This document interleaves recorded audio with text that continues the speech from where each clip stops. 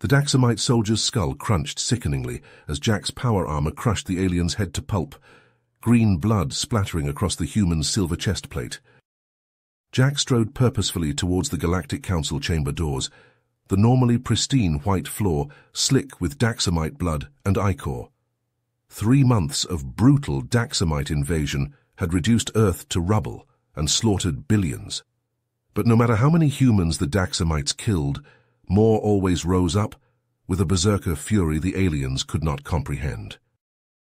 The council guards moved to block Jack, but stepped aside, mandibles clicking nervously, as the blood-soaked human ambassador glared at them with barely contained rage. Jack kicked open the chamber doors with a bang. The various insectoid, reptilian, and avian councillors turned their heads in shock. Jack would make these smug aliens understand the humans' plight. He would force the advanced races to aid humanity against the Daxamite menace. The alternative, Earth's fall, and the extinction of the human race, was unthinkable. The councillors would help us, or by God they would reap the whirlwind and learn too late why no one in the galaxy fucks with humanity. James crouched behind the crumbling concrete wall, his heart pounding in his chest. The acrid smell of smoke and burnt flesh hung heavy in the air. In the distance, the guttural clicks and screeches of the Daxamite invaders echoed through the ruined city streets. He checked his rifle for the 100th time, ensuring the magazine was full. Satisfied, James turned to his team, their faces smeared with grime and determination. "All right, listen up," he whispered, his voice rough from days of fighting. "Intel says there's a Daxamite command center 2 clicks north of here. It's heavily guarded, but if we can get inside, we might be able to find out what these bastards are planning."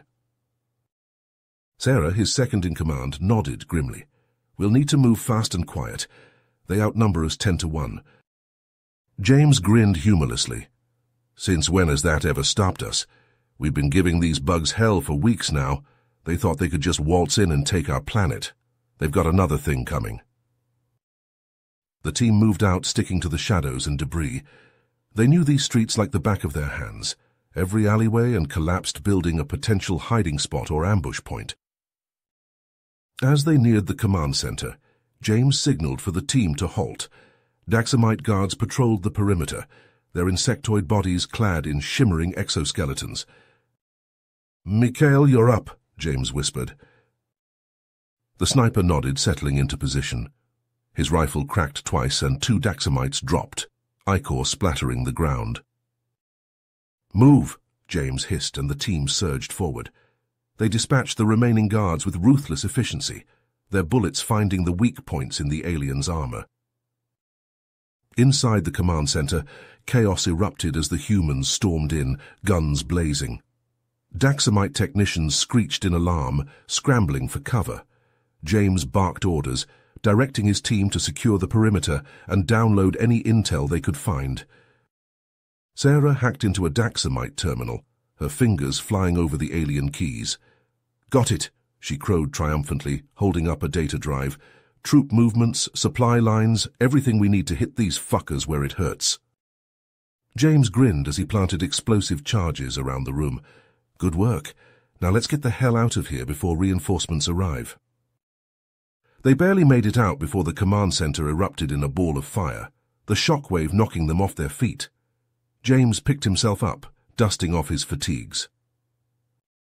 "The Daxamites want Earth," he growled, staring at the burning ruins. "They'll have to pry it from our cold dead hands." As the resistance fighters melted back into the city's shadows, the Daxamite commanders hissed in frustration. These humans were proving far more troublesome than anticipated. They fought with a savagery and cunning that belied their primitive technology. The invasion had been meant to be swift and decisive, but now as the Daxamites surveyed the smoldering wreckage of their command center, a flicker of doubt crept into their hive mind. Conquering Earth would not be as easy as they had thought. Jack stalked through the space station's gleaming corridors, his boots thudding against the polished metal floor. The Galactic Council's opulent surroundings stood in stark contrast to the devastation he had witnessed on Earth. The sleek, curved walls and high, arched ceilings seemed to mock the suffering of his people. He approached a delegation of insectoid aliens, their compound eyes glittering in the artificial light. "Ambassador," he called out, his voice echoing in the cavernous hall, "a moment of your time."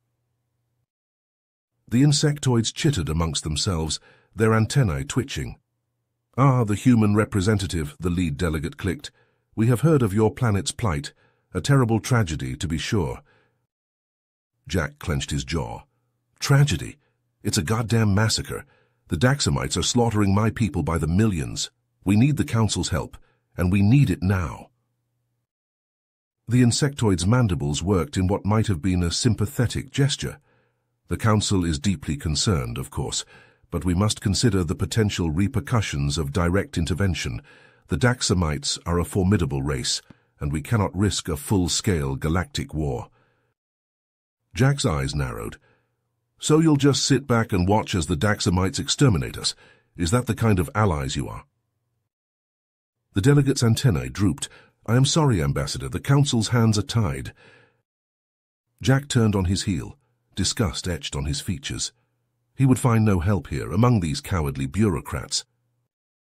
As he stalked away, a reptilian alien in flowing robes intercepted him. "Ambassador," the alien hissed, his forked tongue flicking out, "I am Scar. I have been following your efforts to rally support for your world." Jack eyed the reptilian warily. "And are you here to offer empty platitudes as well?" Scar shook his head. "On the contrary, I believe your cause is just. The Daxamites must be stopped, and the Council's inaction is shameful." A glimmer of hope sparked in Jack's chest. "You'll help us, then?" The reptilian nodded. "I have contacts, resources. I can secure weapons, supplies, even ships for your resistance, but we must be discreet. There are those on the Council who would not take kindly to my interference." Jack clasped Iskar's clawed hand. "Discretion is my middle name. Just get me what my people need and we'll put it to good use." As the two conspirators parted ways, neither noticed the small floating drone that hovered in a shadowed alcove nearby. Its single unblinking eye had recorded every word of their exchange. In his private chambers, Caxil, the Council chairman, watched the footage with a deepening frown. The human was proving to be a thorn in his side, stirring up dissent and challenging the Council's authority. He tapped a button on his desk, and a holographic image of his chief of security flickered to life. "Chairman," the security chief said, bowing his head, "how may I serve you?" Caxil steepled his fingers. "The human ambassador. He's been making waves, rallying support for his doomed planet. I want him monitored around the clock. If he steps out of line, if he even breathes in a way I don't like, I want to know about it." The security chief nodded. "It will be done, Chairman. We'll keep a close eye on him." Caxil leaned back in his chair, his eyes glittering coldly. The human would learn the price of defying the Council. One way or another, he would be brought to heel. James grinned as he opened the crates of weapons and supplies that had mysteriously appeared at their hidden base overnight. Sleek rifles, powerful explosives, and advanced tactical gear gleamed under the harsh fluorescent lights. "Looks like Christmas came early, boys and girls," he said, tossing a rifle to Sarah, "courtesy of our guardian angel up in space." Sarah ran her hands over the weapon, a fierce smile spreading across her face. "With these, we can finally take the fight to those Daxamite bastards." James nodded, his eyes gleaming with determination. "Damn right. It's time we showed them what happens when you mess with humanity." Over the next few weeks, the Resistance launched a series of devastating attacks against the Daxamites. Supply depots exploded in balls of fire, communication relays crashed to the ground in sparking heaps, and Daxamite patrols found themselves ambushed at every turn. But James had his sights set on a bigger target, the Daxamite mothership that loomed over the Earth like a malevolent shadow. If they could take that out, it would cripple the Daxamite command structure and throw their whole invasion into disarray.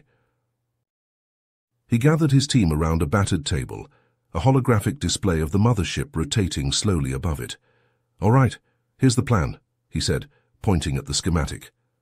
"We'll infiltrate through this service hatch near the engine room. Mikhail, you'll cover our entry from this vantage point. Sarah, you're on hacking duty. We need you to disable their internal defenses. The rest of you, we're going straight for the reactor core. We'll plant the charges and blow this thing sky high." The team nodded grimly, their faces set with determination. They knew the risks, knew that this could easily be a one-way trip, but they also knew what was at stake, the fate of their entire species. The assault on the mothership was chaos incarnate. Alarms blared as the humans breached the hull, Daxamite soldiers swarming to intercept them. Gunfire filled the corridors, the acrid scent of smoke and burning insectoid flesh choking the air. But James and his team pushed forward with single-minded focus, cutting down any Daxamite that stood in their way. Sarah's hacking skills proved invaluable, doors slamming shut on pursuing alien soldiers and defense turrets suddenly switching allegiance to mow down their former masters. In the heart of the mothership, James planted the charges on the reactor, sweat dripping down his face as he armed the detonator. "Time to go," he yelled, and the team raced for the extraction point, dodging energy blasts and leaping over the corpses of fallen Daxamites. They barely made it out before the mothership exploded, a brilliant flash of light illuminating the sky as the massive vessel broke apart, raining flaming debris down on the scarred earth below. Cheers erupted across the Resistance comm channels as news of the mothership's destruction spread. It was a monumental victory, a beacon of hope in the dark days of the invasion. But the Daxamites' retaliation was swift and brutal. Enraged by the loss of their mothership, they unleashed a devastating biological weapon on Earth's remaining population centers. A sickly green mist descended on the cities, seeping into lungs and poisoning the blood. Millions perished in agony, their bodies convulsing and flesh sloughing off in wet chunks. Those who survived were left weakened, racked by fever and delirium. James stared at the devastated landscape, his eyes hollow with grief and exhaustion. So many lives lost, so much suffering, but he couldn't let despair consume him. The Daxamites may have struck a terrible blow, but humanity was not beaten yet. He gathered the survivors, those still able to fight. "They think this will break us," he growled, his voice raw with emotion. "They think we'll just roll over and die. But they don't know human tenacity, our stubborn refusal to quit. We'll adapt, we'll overcome, and we'll make them pay for every inch of our planet they've defiled." The Resistance fighters nodded, a grim resolve settling over them. They would mourn the dead, but they would honor their sacrifice by continuing the fight. The Daxamites had unleashed hell, but the humans would show them what it meant to survive in the face of annihilation. Earth may be battered and bleeding, but as long as even one human drew breath, the Daxamites would know no peace on its ravaged surface. Whispers of the humans' tenacity spread through the galaxy like wildfire. The story of a primitive species, armed with nothing but guts and determination, standing up to the mighty Daxamite Empire, captured the imagination of even the most jaded alien races. Scar, the reptilian diplomat, found himself inundated with messages of support from his constituents. "The humans have shown us what bravery looks like," one message read. "We cannot stand idly by while they fight for their survival." Emboldened by the groundswell of support, Scar redoubled his efforts to rally the Galactic Council. He met with representatives from a dozen worlds, sharing tales of human heroism and sacrifice. Slowly but surely, he chipped away at the Council's apathy, convincing more and more members to pledge their support to the human cause. Caxil, the Council chairman, watched these developments with growing concern. The human ambassador, Jack, had become a thorn in his side, and now Scar was undermining his authority at every turn. He summoned his chief of security to his chambers, his eyes narrowed with suspicion. "I want you to find out what Scar is up to," he hissed. "He's been meeting with council members behind closed doors, and I don't like it. If he's plotting against me, I want to know about it." The chief of security bowed his head. "As you command, Chairman." On Earth, James and his team worked tirelessly to analyze the Daxamite's biological weapon. They collected samples of the sickly green mist, running tests and simulations to unravel its secrets. Sarah, the team's resident tech expert, hunched over a microscope, her brow furrowed in concentration. Suddenly, Her eyes widened. "I think I've got something," she exclaimed, waving James over. James peered into the microscope, his heart racing. "What am I looking at?" he asked. Sarah grinned. "The Daxamites may be advanced, but they're not infallible. Their bioweapon has a weakness, a specific frequency of electromagnetic radiation that disrupts its molecular structure. If we can create a device that emits that frequency, we can neutralize the mist and protect our people." James clapped Sarah on the shoulder, a fierce grin spreading across his face. "You're a genius, Sarah. Let's get to work." The team labored day and night, scavenging components from downed Daxamite tech and jury-rigging a makeshift emitter. It was a race against time, as more and more humans succumbed to the bioweapon's effects every day. But finally, after weeks of tireless effort, they had a working prototype.